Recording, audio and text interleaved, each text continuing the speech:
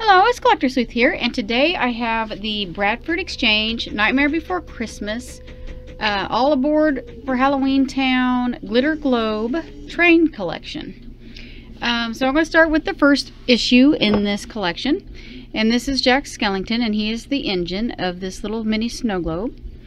And on the bottom it should tell you, let's see, it says All Aboard for Halloween Town Glitter Globe Train Collection. And this one is issue number 1. You can see 001 on the end, and this is the part number for this collection. So, and then the 001 is the issue number.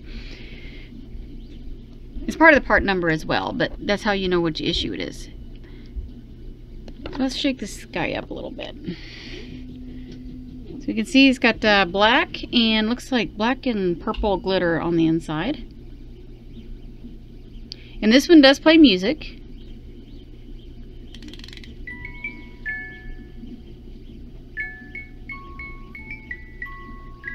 So that plays This Is Halloween. So the little train has, looks like a print of Jack and Lock, Shock, and Barrel on it.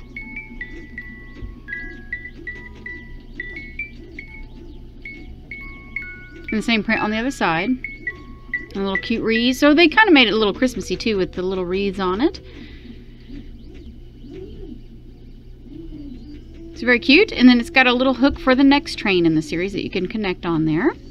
So there's issue 1. Let's see, issue 2, that one's 4.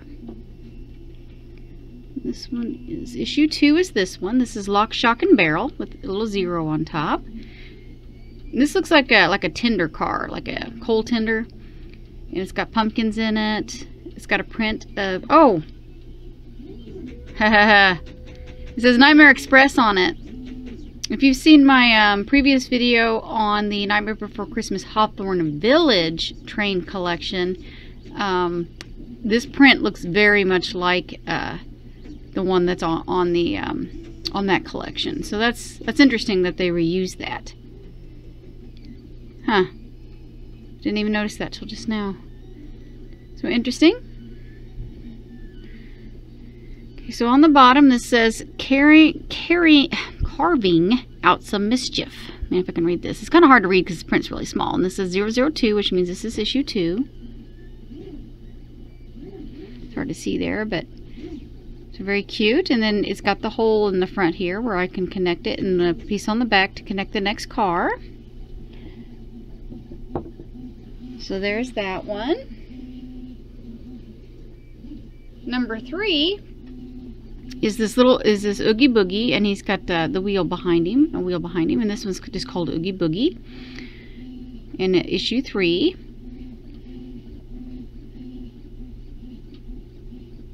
It's very cute.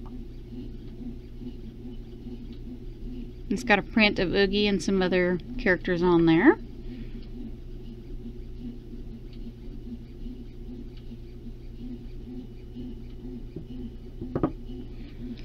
Number 4 is Sally. Now this one, this is a really big gap of water here. I wouldn't even call that a bubble. That's like, if it's a bubble, it's a very big bubble. It looks like some of my water evaporated out.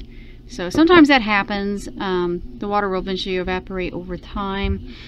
This is the worst I've seen it on any of my globes. So that's a shame. Especially since these really aren't that old. Oh, she's got bats in hers. Yeah, it looks like it is a bubble because it's a really big bubble.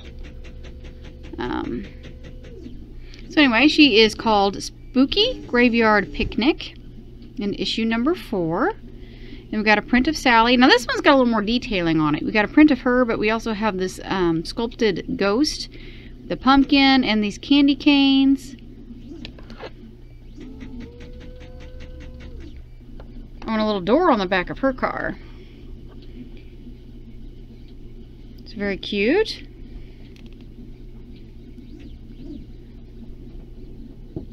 I hate that she's got as big a bubble because it really is distracting. Like you can't even hardly see her face because of it. You can if you look down on top of it. But And number 5 see who number 5 is. Oh, don't break it.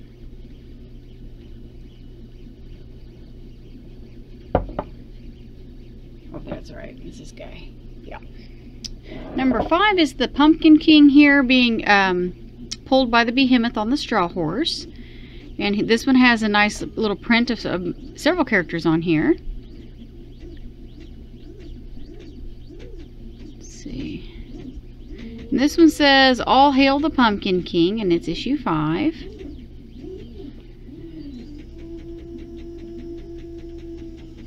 This one's got like some kind of some glue on. This one's got a little raised piece on here. So they did make these little cars look a little different from one another. I think they were a little bit sloppy with the glue here. I don't know if that's just mine or if they just all were assembled that way. I don't know. So very cute. And he's got little, look like a ladder piece right back here. Also a door. Sally had the door, but not the piece there, and she didn't have this piece here. But otherwise, yeah, the roof and the profile of that is similar.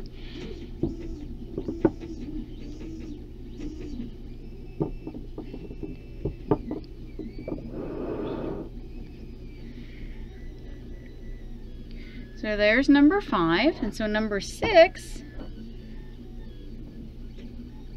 is the mayor. Now his is going to look more like the Oogie Boogie car with the dark ground material there. And then we do have a print of the mayor on the front. And he's got a little rail back here. Yeah, so his car is looking, yeah, pretty much just like the Oogie Boogie one.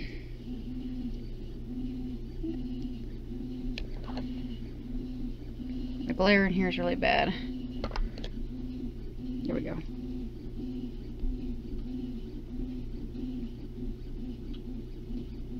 It's very cute. Oh wait, this is actually the caboose. Number 5 is the caboose, and that makes sense why that would be there then. There is no hook back here, and so this one has to go on last, even though it's issue number 5. So I'm going to set him over here until we're ready for him. But yeah, so he's going to go on there. So number, let's see, that was 6. So number 7 is Dr. Finkelstein. And he's holding something, looks like a beaker, some kind of those chemistry vials or whatever they call those things. I don't even know what they're called anymore, but anyway, he's got some kind of a scientific measuring tool there.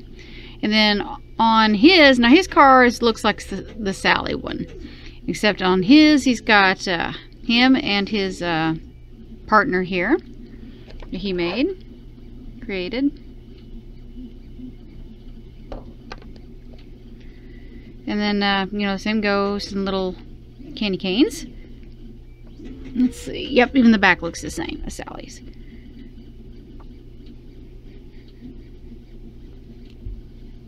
They're very cute. These are really, really cute little globes.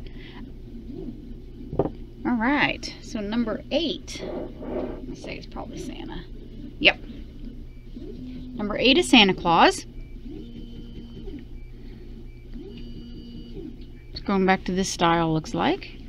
So we got Santa Claus with a bag of gifts in there. Here he is with Oogie Boogie, little print.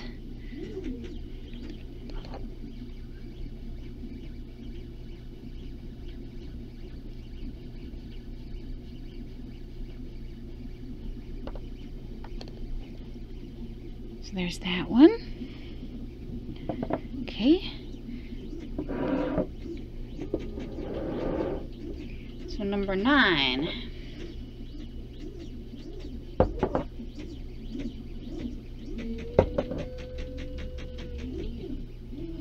Number 9 is the 009.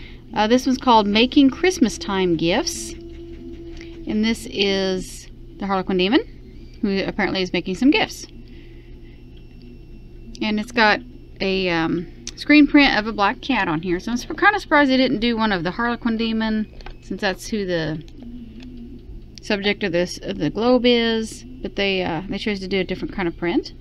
And I guess they didn't with the Pumpkin King. They did a different print for it too, I guess. So they're cute. Some of this glitter gets stuck on the glass, so it didn't want to move around too much. Really cute. Alright, number 10 is... Oh, now this one, it likes to... That one seems to swirl around a little better. This one is the devil.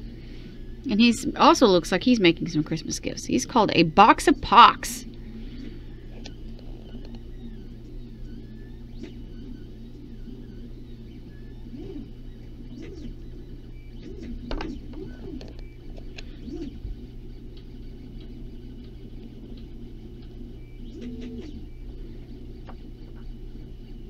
So also a screen print, we got Scary Teddy and this little kind of gargoyle looking thing here. And some tombstones. And this is this style train car. I guess I'm just gonna start. We can just move this along a little bit more. Put him on the end. Like so. So number 11 is the Clown Tearaway Face, and they're calling him Clowning Around. And this one has a screen print of the mayor on it.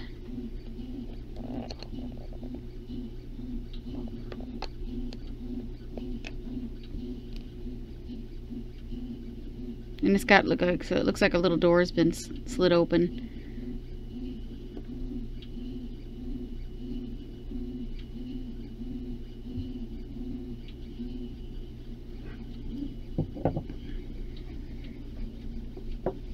And the last one I have, which is number 12, is this werewolf guy. This is the last issue I received, and I received it not too long ago. The thing is with the Bradford Exchange, when you order a collection from them, which is what this is, they send one as they become available. You might get one a month, two a month, sometimes maybe one every 2 or 3 months, just depending on when they send them out. So this is the last one I received, is the werewolf, and he is number 12. So whether or not they made any past this point, I don't know. I don't have it yet if they did. This may be the last one that they make at all. I don't know if they're continuing this collection or not. It pretty much, you get them as they come in. And I paid, I think, $40 a piece for them, which to me is, I think that's a little pricey, but the Bradford Exchange is just pricey. I mean, they, in my opinion, I think their prices are too high for what you get. I don't know if that's because of their super generous return policy. They have the most generous return policy I've seen any company have, and that's if you are done with the product, no matter what reason, you can return it for whatever reason within a year of having received it. So, yeah, I mean, you got a year long to decide whether or not you want to keep something, and so that's pretty generous. And I don't know if that's partly the reason why their prices are so high. I'm not sure, but they are very, very pricey place to purchase collectibles from. But anyway, so according to their website, which you can still get these, the collection is still available as of December 2020. I saw it on there. It's still on their website. They have them at $39.99 plus $7.99 shipping. So you're looking at around $50 with tax and everything. It's going to be like $50 each. And so, I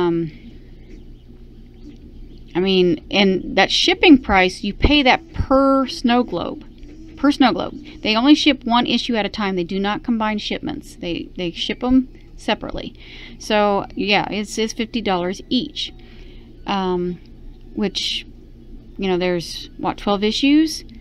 So, you know, you do the math, that's $600. I mean, that's a lot of money. for all these snow globes. So it just depends on if that's something you really, really want. They are really cute. I didn't pay quite that much because for whatever reason they were charging me, I think, around $40 each.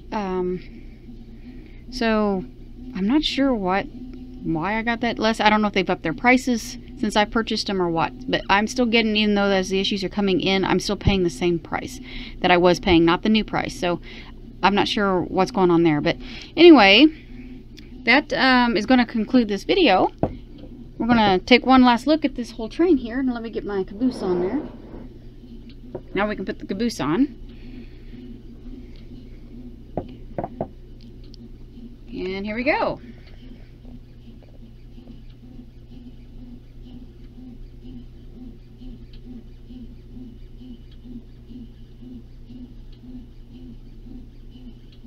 And I thank you guys for watching, and please subscribe and check back for new content.